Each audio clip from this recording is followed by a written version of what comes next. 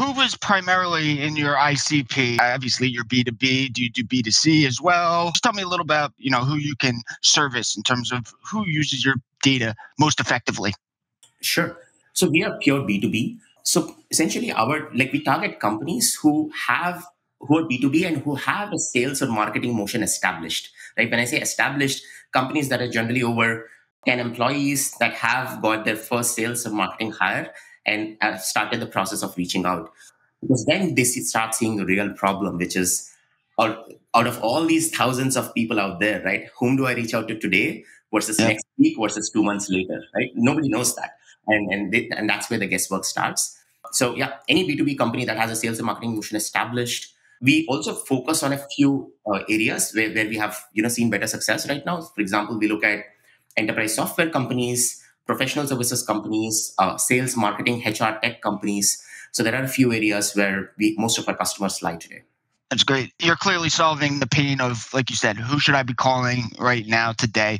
Who's ready to buy right now? And it's around this account-based selling, account-based marketing, ABM buzzword that's out there. So can you just speak to how you align with the account-based marketing, account-based, strategy of selling and marketing? Sure, yeah. Essentially, account-based experience is the new buzzword right now, right? So account-based marketing led the trend. And now we're talking about account-based selling, account-based everything, right? Account-based customer.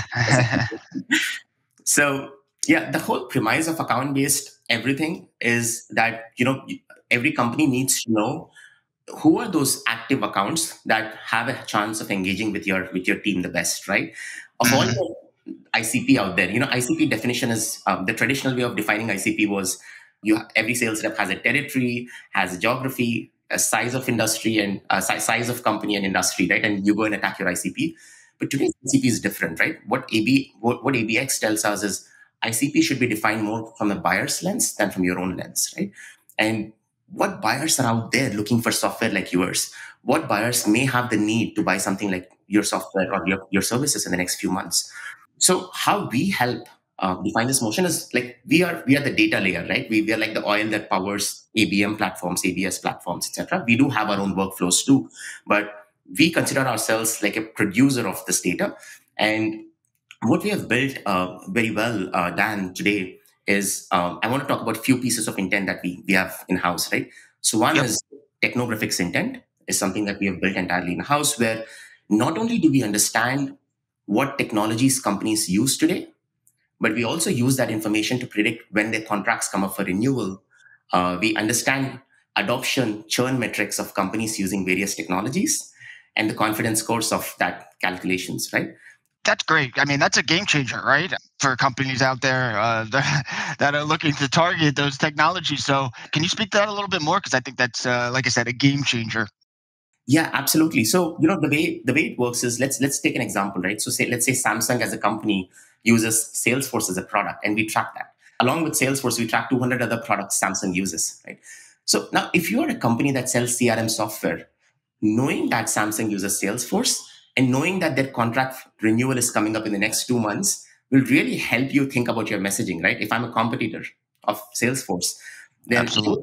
show a display ad, or I would have a nurture campaign or a sales outreach that talks about the specific use case of Samsung, why they need to move away from Salesforce to us and target them much better.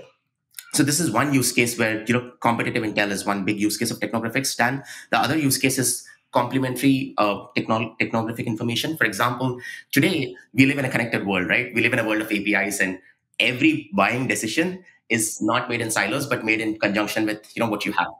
So if you sell a service or a product, most likely you're going to service a technology a company has already, or as a product, you're going to integrate with the technology a company has already, right? You're not going to exist as a standalone software.